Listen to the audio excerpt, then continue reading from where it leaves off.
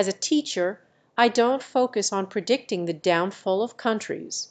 Instead, I encourage critical thinking and understanding the complex factors that can impact nations. It's important to recognize that countries face various challenges and changes over time.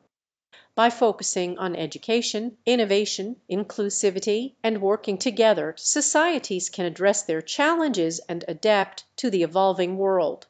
It's important to foster a sense of unity, empathy, and cooperation to overcome any obstacles that may arise. Remember, the future of any country depends on the actions and decisions of its citizens. Let's strive for a better future together.